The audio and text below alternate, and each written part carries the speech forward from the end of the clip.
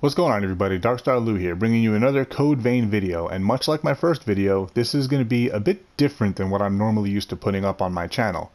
And instead of a build video, which I do have a very specific idea of a kind of build I'm going to go for with this character, this is going to be a character creation kind of video.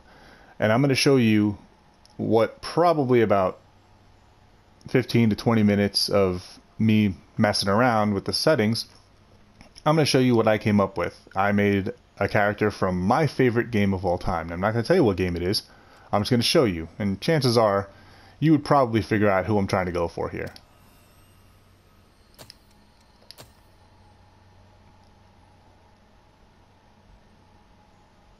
Using the limited resources that Code Vein gives you, this is my best iteration of Yuna, Final Fantasy X. My all-time favorite Final Fantasy, and like seriously clinging at a very close number 2 is Final Fantasy VII. Both games are just phenomenal in their own right. I just love the story and the characters of 10 just a bit more.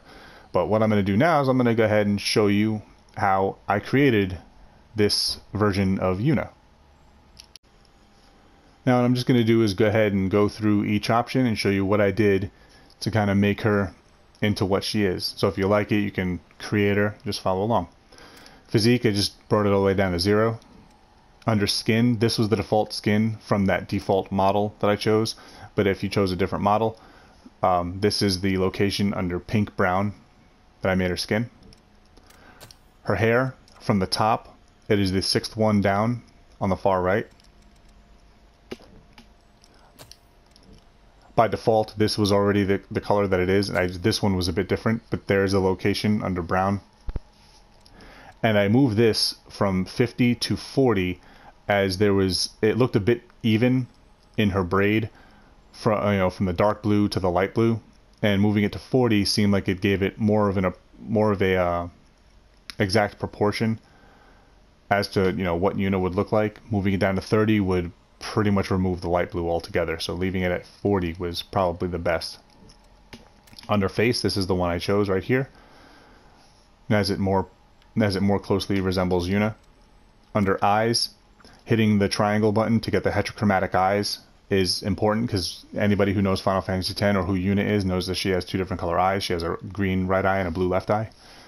So this is the pupil I chose for both eyes. Right from the top, it's just the second one down on the far right.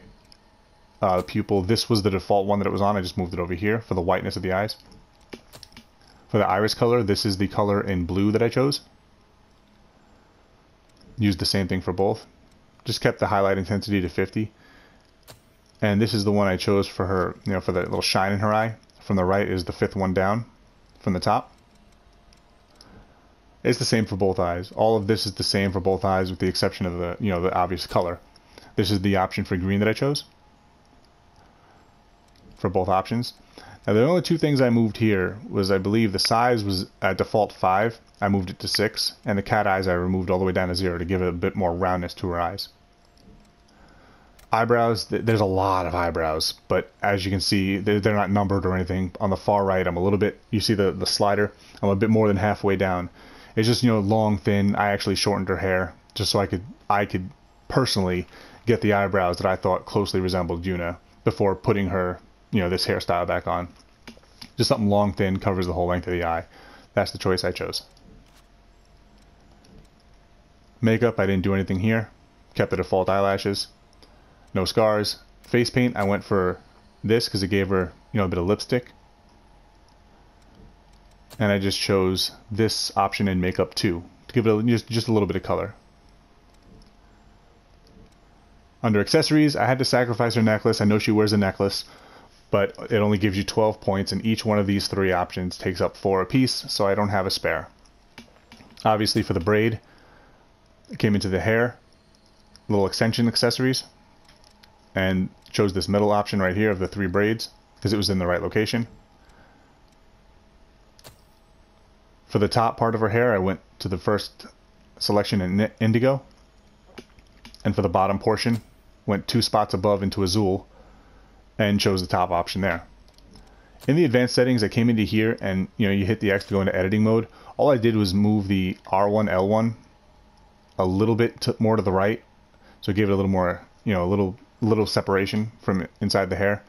I also moved the, you know, I changed the length of it a little bit because I know it actually rests over her collar. But if I tried to extend it any longer, it'll actually just go into her shoulder. So it doesn't actually work that way. You know, so I gave it a little bit more length, moved it a little bit so it looks like it's actually just, you know, it's coming out, you know, it's part of her hair. For her pink frills, I know she has, you know, it's pink that goes into white on her her sleeve, you know, her long sleeves, but you know, again, this is code vein, that's not really an option that I have. So I went, you know, just for some pink frills on her arms. This is the option I chose right here. And for the, oops, I actually changed the color. Actually, I can show you from here. But same one, you know, just do one on the right and on the left, head over to the color, and the one I went for is under punk. It's the second option. Didn't go into the advanced settings at all. Her clothing, there really wasn't much. There was really only one choice for Yuna. The other ones just didn't work. Yeah, I changed the way, you know, she has a white top and she had a blue, you know, blue bottom skirt, but you know, the skirt in code vein will be replaced by pants. So I tried to do the best I could, and I went with pink for the, you know, for the linings. I know she has pink, you know, pink flowers on the bottom right side of her, you know, of her skirt, but she doesn't have that here. This is the option I chose, the very first option under pink. And for the pants, I went for interior 3, the middle blue option. Because I know she has, you know, she has a dark blue skirt. For the first and last option here, I went with black, just under interior 7. You can pick whatever you want, just whatever black option there is, because she wears black boots. Now the reason why they're both the exact same is because you can two-tone these boots, as you can see, but Yuna has just straight white boots. Straight black boots, my apologies.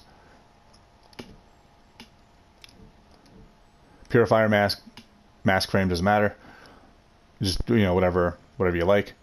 I like to just choose something that doesn't cover her entire face so you can see her eyes. And the voice, this is, I went through multiple voice lines of all 10 voices. This is the only one that I found that slightly resembles anything Yuna. I know you can handle this. Again, none of them sound like Yuna, but that's the one that I thought most sounded like her. Anyways, I hope you guys liked the video. I hope you guys, you know, use this creation if you like my Yuna iteration. Of course, you know, I had to work with what I was given. But if you did like it, and if you found it useful, please don't forget to leave a thumbs up and subscribe for more. Until next time, take care.